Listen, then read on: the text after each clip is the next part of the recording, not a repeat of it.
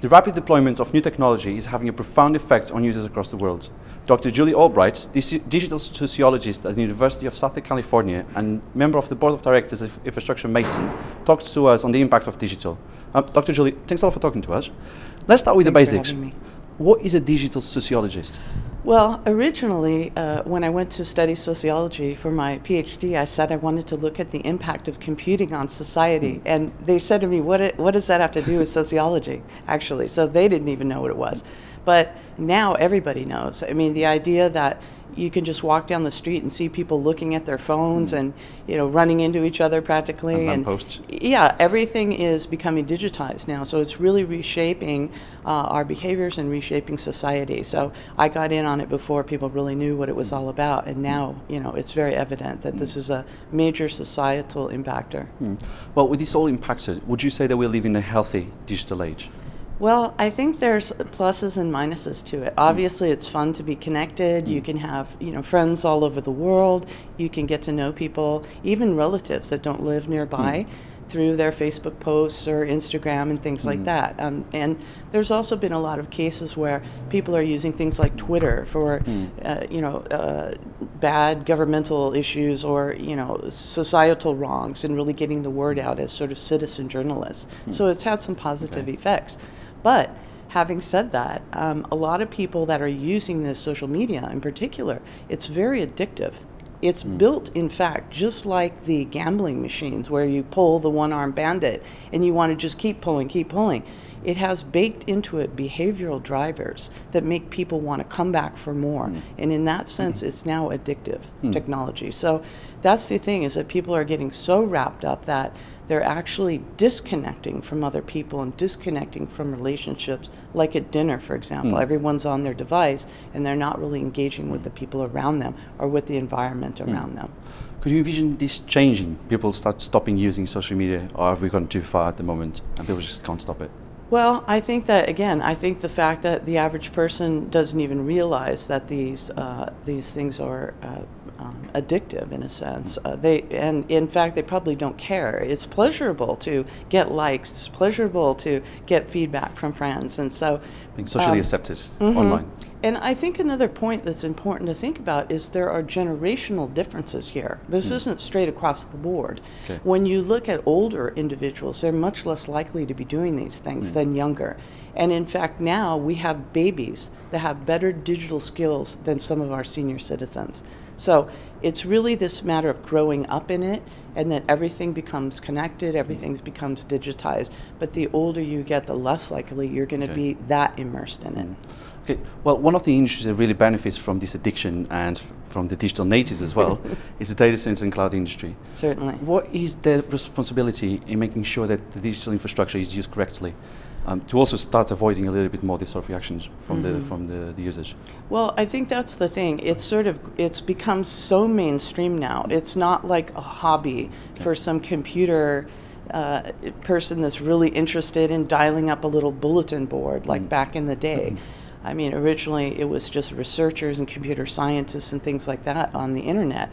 Now that it's gone so mainstream, it's actually starting to reshape elections, reshape our society in ways that we might not like. So as the technologies have matured, let's say, and they're still growing, of course, the impacts are so large now that we have to kind of take a step back and think about the responsibilities of, you know, some of these big providers to verify information, the provenance of information, and verify identity. In other words, who is this person?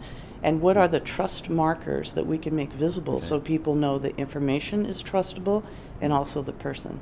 Okay, that brings me sort into the hacking side of the story here. Yes. And also outages. Outages are massive in the data center space, and if something happens, it's really bad. Yes. But on the hacking side, how can a hack change people's relationship with the provider? Right.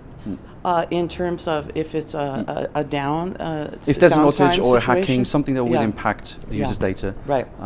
What's their relationship with the provider like? Right. So I think what's happening now is the expectations around life are changing because of digital technology.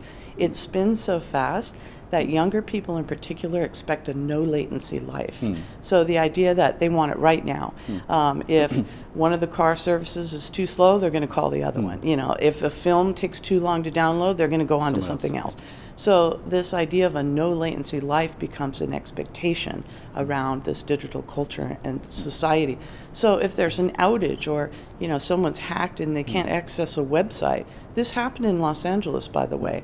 Facebook went down one day about a couple of years ago. And it was down again. So many people called 911 to report an emergency that the sheriff actually took to Twitter to say, Facebook is not our responsibility. We don't know when it's coming back up, and it's not a police emergency. People called the emergency number to report Facebook going down. That's how important it is to them, and it's almost shocking if you think about it. So would you say that this low latency life, this is quite unhealthy then? Well, it can be, yes.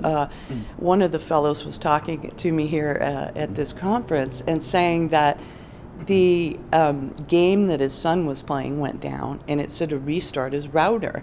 So the son went and took apart the router, cords were everywhere, and all of a sudden all of his kids were there sobbing, crying because the internet was down. And he was looking at his kids crying and almost started laughing about it. But that's how critical it is, that the kids are actually crying within 3 minutes of it going down.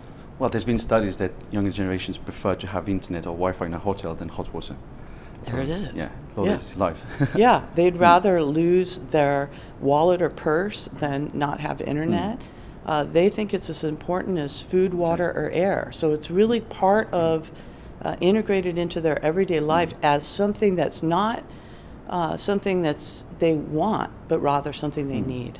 Okay, and when we look into the next computational stage, so the edge computing, I'm talking about edge computing, we will have driverless cars, which some people are still critical about. Yes. We will have AI, automation, which people are Yes. still very much critical about, especially because of the jobs situation. How will edge change consumers' relationship? Right. Well, I think that people always have been saying now, as things are spinning up faster and faster, that we've always had technologies changing society. For example, they always bring up, you know, the horse and buggy and the automobile, and that idea that, well, we got used to not having horses. But what they don't understand is now that the spin-up rate has become so fast. It took 30 years for telephone or telegraph or the car to reach full market penetration, like a majority of market penetration. Now these technologies are spinning up within like a month or a year, and you can't retrain for new jobs that fast. And in fact, I'm not sure all these new jobs are going to develop let me re-say that again. Yeah. I'm not sure new jobs are going to develop at the speed that they're going to be wiped out by things like AI. So we're going to end up with a problem of what are we going to do with all these people when they can't make a living? Now, a lot of people are saying that we should just pay them like a universal basic income. The problem is a job represents more than just money. And that's what's, if you think of an array of things, one, you know, identity, it schedules your day, things like that, and who you are and your social position, and it keeps you occupied and it gives you a sense of meaning and purpose. And goals and accomplishments. Yeah, goals and accomplishments, and it draws you to the future. You're going to move up in the company or something. And money. But money is only a very small piece of that array. So if you take the whole array out and only replace the money bit, what about the rest of these things? So that will be the problem on the horizon, is this idea of sort of ano-me. Where am I going? What am I doing? Who am I? And that sense of meaning and purpose. So we have to rethink, how can people develop that in a society where maybe there aren't the jobs available to bring that for them?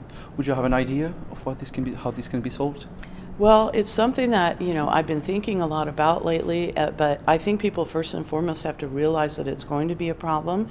Again, the idea that yes, we have developed with technologies and changed and adapted as things change, like the horse and buggy to the car, but the speed of change is so fast now. That's the problem. Okay, if we look into the future now, and let's just imagining the future, what would the human of the future look like in terms of technology?